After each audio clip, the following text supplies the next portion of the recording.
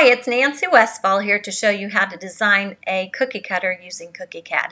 I teach people how to design cookie stencils and cookie cutters in the Colorful Cookie Club. We have an awesome time learning to design. It's lots of fun, so check it out at thecolorfulcookie.com. Today I'm going to be showing you how to make the letter A and add the supports across the center. So come and follow along as I show you how to design a cookie cutter using CookieCad. You'll want to head on over to CookieCad.com and click on Design Your Own Cookie Cutter. Then you're going to come right down here where it says click or drag files to upload. I'm going to click there and I'm going to bring in the letter A.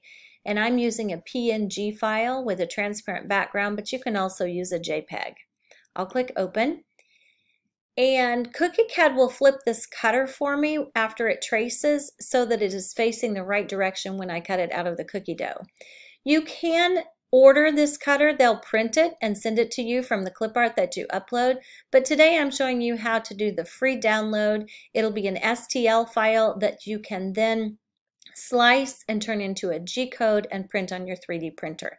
So click free download right here, and this is where we change our measurements. And you're going to notice the center of that A disappeared. That's because I need to come right down here, and on imprint I'm going to click edge trace, and then you're going to see that counter and that letter A come back. So obviously if I download this and print it, this little piece is going to be separate. And some people might want to do it that way, but I'd rather cut it out all at once. So I'm going to put that center bar across the middle after I get my cookie cutter set up the way I want it. The first thing I'm going to do is change it to 88.9 millimeters. And that's on the longest side.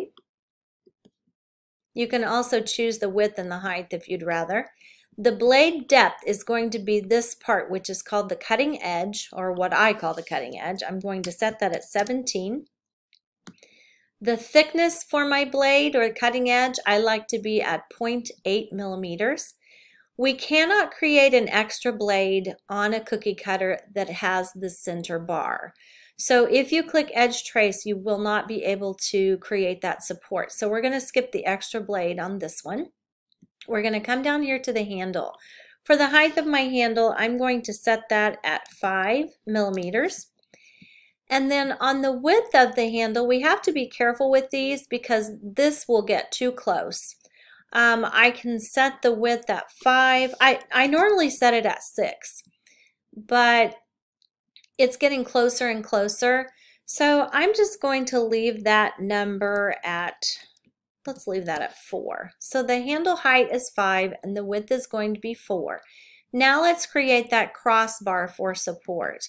I'm going to come down here and on center bar, I'm going to choose vertical, and you'll see it appear, and that's not what we want. We don't want vertical for this one.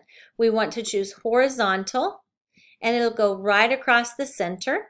And I'm going to widen that up a little bit so it really connects to both of these pieces here so it's a sturdy cutter.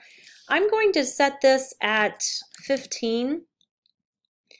And it's going to be wide enough that it covers this whole thing, and this part, when I cut this out of the dough, this is going to be nice and sturdy. You can also lower this. You can set it to anything you want. You could even set it to 8.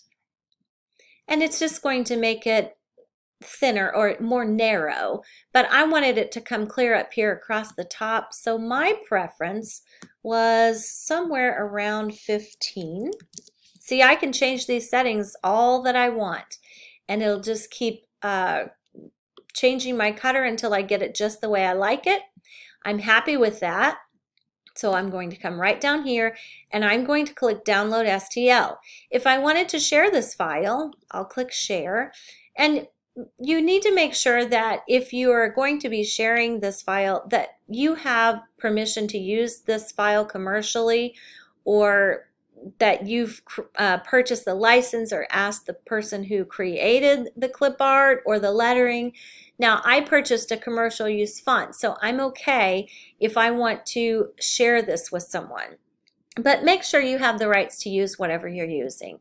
You can copy this link and share it with anybody you want. I'm going to close that because I want to download the STL to my computer. And it takes just a minute to think, so I'm going to write or type in A. I've already saved one here.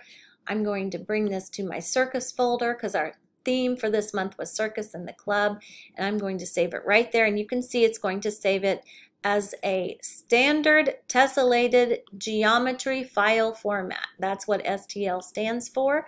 I'll click save, and now it's on my computer, ready for me to put into my slicing software and print on my 3D printer.